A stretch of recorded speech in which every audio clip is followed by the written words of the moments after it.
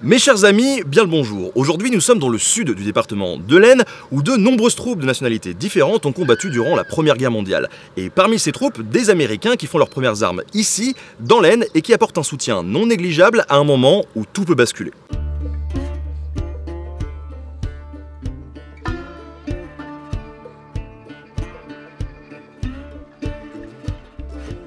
En 1917, alors que les États-Unis restent jusque-là neutres dans le conflit, ce qui leur profite largement d'un point de vue économique, les forces allemandes commencent à attaquer les navires marchands américains pour couper les ravitaillements des Alliés. La Triplice pousse également le Mexique à attaquer les États-Unis pour les tenir à distance, et ces multiples provocations, couplées à l'appel de la Grande-Bretagne et de la France, achèvent de convaincre le président Wilson qu'il faut intervenir. Sur le front Est, la Russie se retire, en proie à une révolution qui ne peut plus lui permettre de faire la guerre.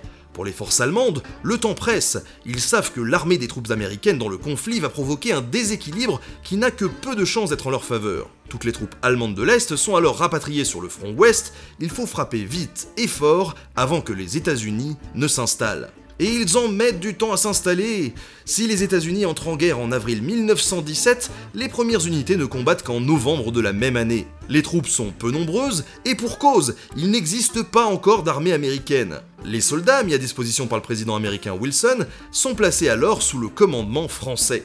Le 21 mars 1918, les forces allemandes sont prêtes et lancent l'opération Michael, qui a pour but de se frayer un chemin éclair vers Paris. Après des bombardements intenses en Picardie et une mobilisation massive contre les Britanniques, la ligne de front recule de plus de 50 km. Mais les Allemands ne parviennent pas à percer. Le général Heinrich Ludendorff tente alors un passage par la Somme, mais les Alliés, dirigés par le général Foch, l'en empêchent. L'armée allemande est bloquée sur tous les fronts pendant plus d'un mois avant de retenter sa chance.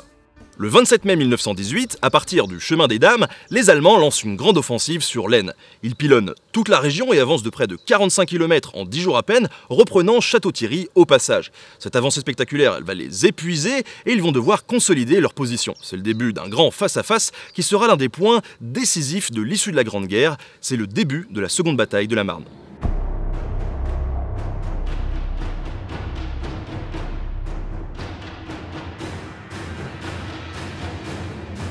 Partout, les soldats alliés s'organisent pour tenir une ultime défense. Les soldats de la 2e division US, principalement composés de vétérans d'autres campagnes militaires, mais aussi de marines, redoutables et très bons tireurs, reçoivent l'ordre de tenir la ligne dans le secteur du bois Belleau, alors aux mains des Allemands. Après avoir repoussé les attaques pendant des jours, les marines reçoivent l'ordre de reprendre le bois Belleau le 6 juin 1918. Les Allemands sont protégés par leurs tranchées, lourdement équipés, fournis en munitions. Les Américains, eux, n'ont pas d'artillerie et doivent franchir des champs à découvert pour atteindre les positions ennemies. Si les Américains n'ont que 200 mètres à parcourir pour atteindre le flanc est du bois, ce qui leur permet de prendre position le soir même, c'est loin d'être le cas sur la lisière ouest du bois, où près de 800 mètres séparent les Américains des lignes allemandes. Une grosse partie des troupes américaines est mise hors de combat, et globalement, si la journée du 6 juin permet aux Alliés de prendre pied dans le bois Belleau, elle est aussi celle qui coûtera le plus cher au corps des Marines américains, qui voit ce jour-là des pertes plus importantes que depuis le tout début de sa création, toute bataille cumulée en 1775.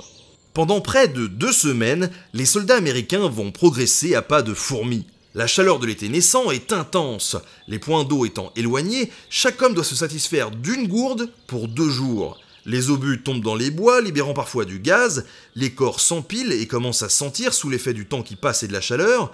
Les conditions sont difficiles, mais le 23 juin, un nouvel assaut est lancé par les Américains pour reprendre la dernière partie du bois, permettant de chasser les Allemands le 26. Cette bataille du bois Belleau, que les Américains surnommeront le bois de l'enfer, leur permet de signer leur lettre de noblesse et représente le premier engagement massif de forces américaines pendant la Première Guerre mondiale. Les lignes de défense ont tenu, mais la guerre est loin d'être finie. À partir du 15 juillet 1918, les Allemands lancent leur Friedenssturm, que l'on pourrait traduire par la bataille pour la paix. Une tentative de plus de mettre fin au conflit en écrasant les Alliés, et une occasion pour les soldats américains de prouver leur valeur. L'offensive est donnée sur plusieurs fronts en franchissant la Marne. Des ponts sont installés pour permettre aux troupes de passer l'obstacle, mais l'aviation française et américaine les bombarde, empêchant l'arrivée des renforts. La bataille fait rage autour de Château-Thierry et les troupes françaises et américaines combattent côte à côte.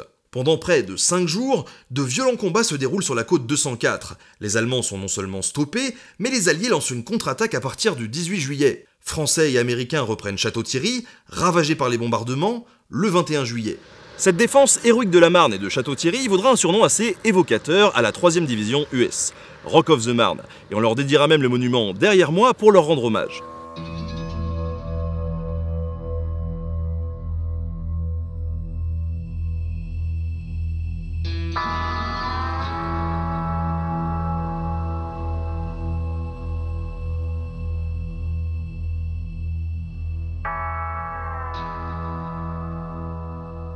La 42e division US, plus connue sous le nom de la division Rainbow car elle représentait les armées de près de 26 États américains, participe également de façon très active au combat.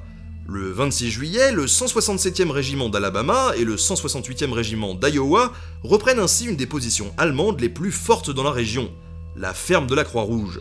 Le combat est terrible, la baïonnette omniprésente, et par cette victoire coûteuse qui verra la mort du célèbre poète américain Joyce Kilmer, les soldats de la division Rainbow repoussent l'ennemi au-delà de l'Ourcq, permettant ainsi aux Alliés de progresser. En un peu plus de 2 semaines, les Allemands ont perdu tout le territoire conquis jusque-là.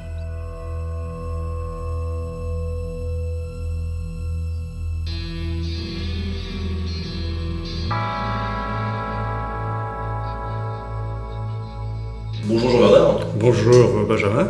Quand on voit Château-Thierry, le bois Belleau, la ferme de la Croix-Rouge, on a l'impression que finalement quand les Américains sont arrivés dans le coin, ils ont totalement bouleversé le rapport de force. Et finalement, est-ce que c'était vraiment le cas?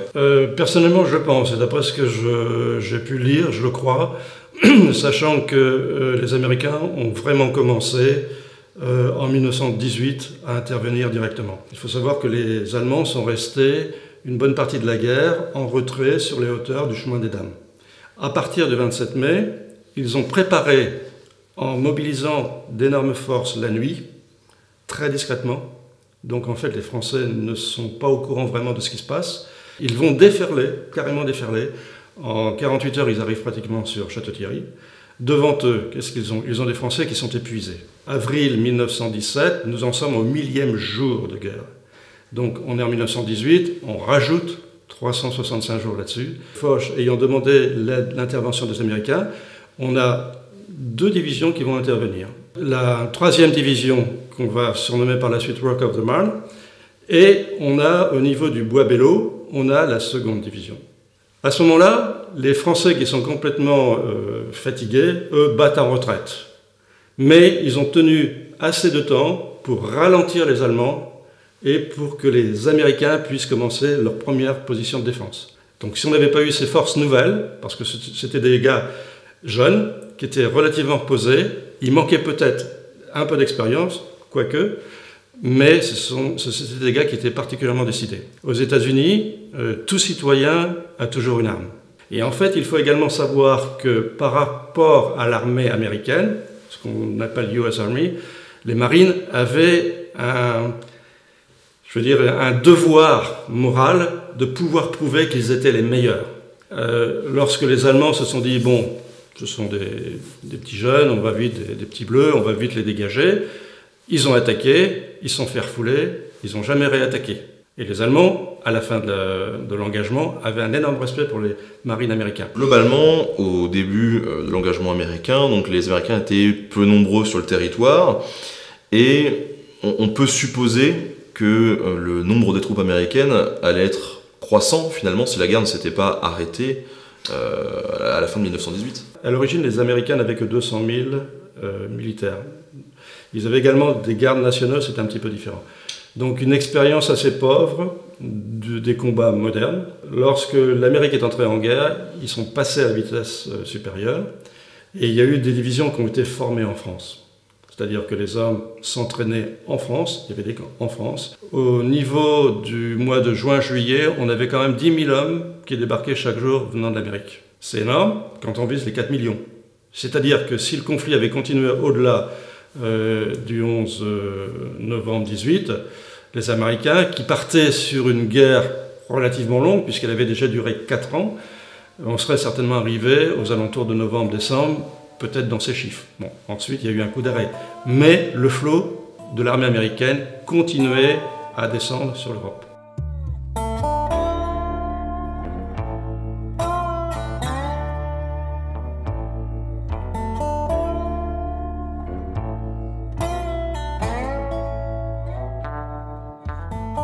Lorsque les États-Unis entrent en guerre le 6 avril 1917, pour la population noire, sa participation au combat est une occasion d'espérer la remise en question de leur statut et la reconnaissance de nouveaux droits. Un espoir qui n'est pas envisageable pour le président Wilson et pour l'armée, même s'ils ne peuvent se passer de la main-d'œuvre noire.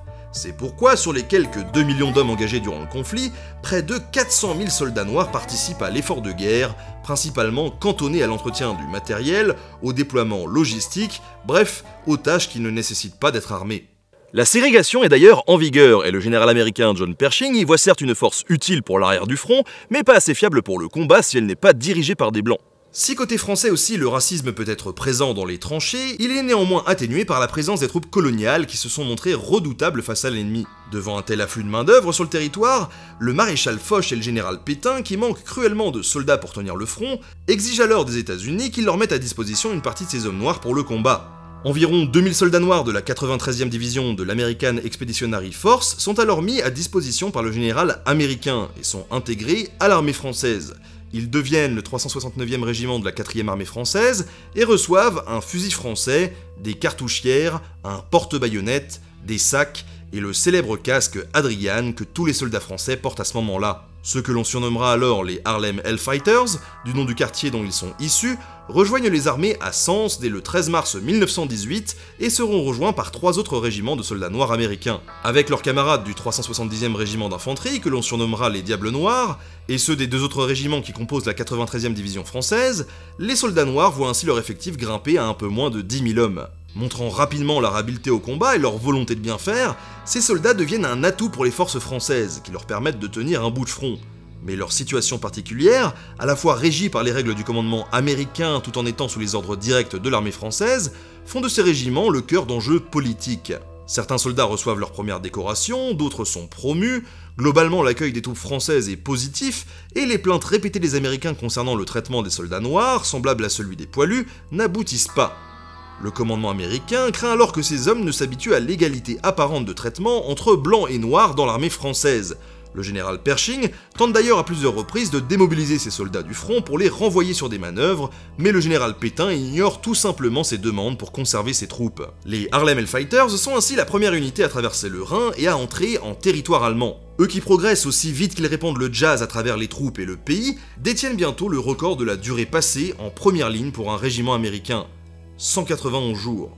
Le général français Guabet, qui pourtant déclarait plus tôt que malgré le courage des troupes noires, un blanc ne pouvait être sous le commandement d'un officier noir, écrit « Pendant 7 mois, nous avons vécu comme des frères d'armes, partageant les mêmes travaux, les mêmes fatigues, les mêmes dangers. Côte à côte, nous avons participé à la grande bataille de Champagne, qui fut couronnée par une prodigieuse victoire. La 157e division n'oubliera jamais l'irrésistible ruée, la pression héroïque des troupes noires américaines. »